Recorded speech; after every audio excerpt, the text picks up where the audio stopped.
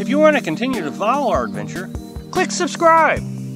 So you don't miss anything, click the bell notification. Low House on the Road, subscribers and followers. So, thought I'd pick a rainy day to come out here and talk about some of the dangers that we have witnessed and experienced living out here in the free campsites, boondocking, in the national forest, conservation areas, different things like that. So I do apologize for the echo, but I am underneath this pavilion, so I apologize. But it is raining, as you can see. Some of these larger YouTubers keep telling us that the only dangers out there that they really are worried about are bears, mountain lions, and I think I've even heard a couple times rattlesnakes.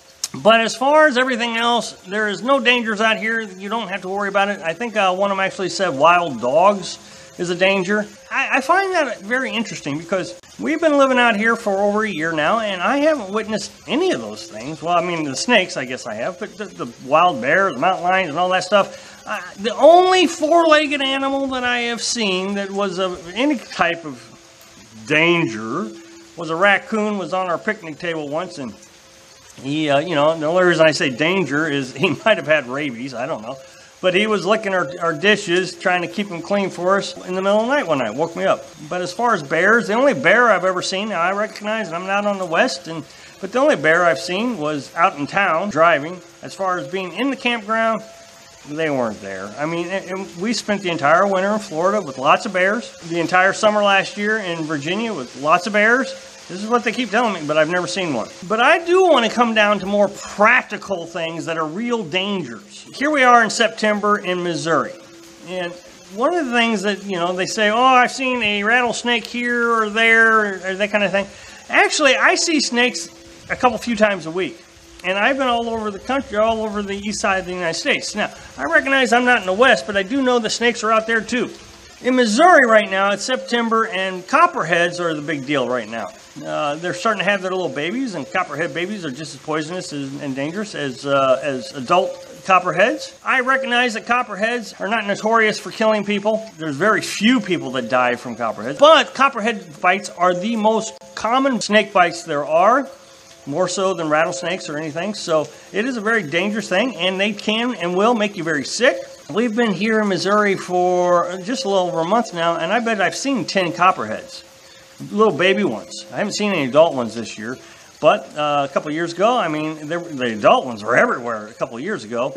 Carolyn and I were walking just at dusk. We were getting back to the house, and there was one crossing the street. I mean, they're very prevalent.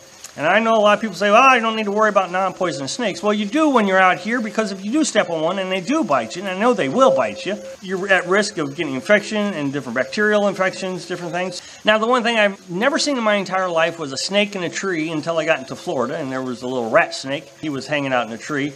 So, I mean, you even got to look above you now. So snakes are everywhere. Another thing that I'm always concerned about is ticks. I mean, you can't avoid ticks, and, you know, you spray your legs as much as you can, but we always have ticks on us, always. I'm sure everybody is aware of the dangers of tick bites. You get Lyme disease, and you're going to be sick. I've known people that's been hospitalized near on deathbed because of Lyme disease.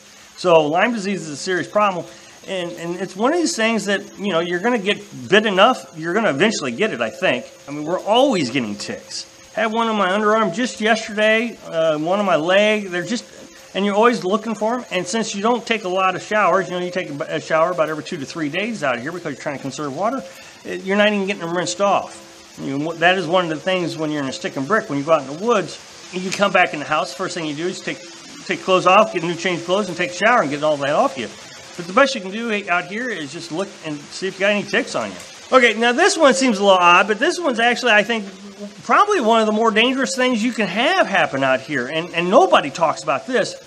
Limbs falling from trees. First time I ever heard a significant tree fall, I mean a tree fell, was in Tennessee, middle of the night, and I mean it crashed hard. And that is when I became completely aware dying limbs and dying trees are a serious issue out here. And you're always going to have to start looking up. When you park your camper, look up, see if you see any limbs that fall off. As soon as a storm comes by, you're going to see those limbs popping down. I mean, it's been raining today. I was just walking up this hill right here. And I walked by a tree, and within 30 seconds after I walked by it, I heard the thud. And I looked behind me, and sure enough, there was a limb that fell from the tree I just had passed. Here, right here, parked next to us, there are 2 trees that are down. Now, the last thing, I know is very controversial, apparently. I mean, every time I bring it up, it's like I'm some sort of weirdo that I'm the only person on the planet that is talking about this one. The big YouTubers keep saying that you are not in danger of other human beings. The human beings out here are perfectly safe. They're all great people. They all came out here for the same reasons. You don't have to worry about them. Well, I mean, I don't know how to tell you any other way. That is not true.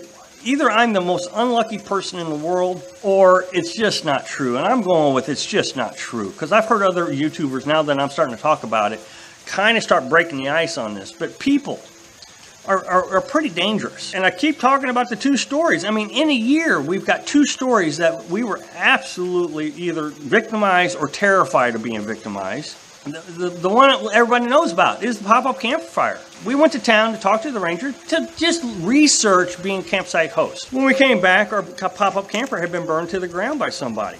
We found out the reason they burned it was they went inside the camper to steal our food and cover up the crime. They burnt down our home. You know, that is a huge problem in my book that, you know, these large YouTubers, and I know that one of them actually knows that it happened to us. And instead of that channel saying, okay, we know of a channel that was victimized by people, that channel keeps talking about how there's no problems out here. So that channel is literally overlooking at least one danger that they absolutely know about to say it's perfectly safe out here. It's not perfectly safe because it has happened. The second thing that happened to us, we were quite frightened of. We didn't run into a mentally ill person who was very upset. He was going to make sure that we knew he was upset. He was pacing back and forth and swatting his hat and just upset, just cussing. We left. Thanks for watching. Be sure to subscribe. Click like if you like the video. And happy travels.